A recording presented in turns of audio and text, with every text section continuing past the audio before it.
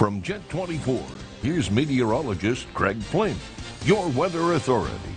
Hey, how you doing? Good to see you on a Saturday night as we look at Downtown Live. That's State Street. And we had a lot of sunshine today. Now tomorrow we'll add a few more clouds. But you know what? It's still not going to be too bad. But it was just so nice to see the sun today after what has been a stretch of just dull, dismal, cloudy skies. And it got to 38 today. That's actually 4 degrees above normal. Felt like the low 30s at times because there was a little bit of a breeze. Now tomorrow I think numbers are a little bit cooler. So we're around like 34, 35. Going back through the books, and like I said, we've had almost a month of cloudy skies. We've only had 12 days with sunny or partly sunny skies since the 1st of December. But that's what happens here in Erie this time of the year. So definitely nice to see the sun today, and I promised you brighter days, and I'll deliver for you. So there you go, sunsets as we go down the road here. So tonight it's set at 10 after 5. Look at by March, we're after 6, and then by June, 10 of 9. So it's coming. We're on the other side of the solstice, and we're stretching out the daylight. You'll be stretching tomorrow as you wake up with temperatures in the 20s, some clouds drifting through, maybe a little thicker in the morning. 30 right now, Penn State Barron, 27 Union City, mid-20s at Corey, low 30s in Northeast, 27 at last check. Edinboro, 30 in McCain, 35 right now at Niagara Pier.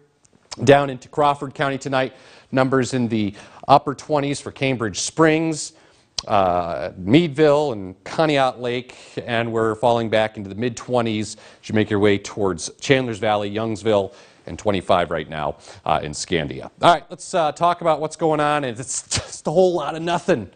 We'll go in a little closer. And again, maybe some thicker clouds trying to spill in as we go through the overnight tonight. So we'll watch, again, a few thicker clouds fill in as we go through the night, and some of those will be around into tomorrow morning, but they should break up at least a little bit for the afternoon. Wanted to quickly take a look at the long-range projections here. So this is for late January, maybe a 7 to 10 day cold snap as we get towards the end of the month, as we get a chunk of some Arctic air that looks like it will dislodge and move over the Finger Lakes. Or I should say the Great Lakes. You can throw the Finger Lakes in there too, Old Market.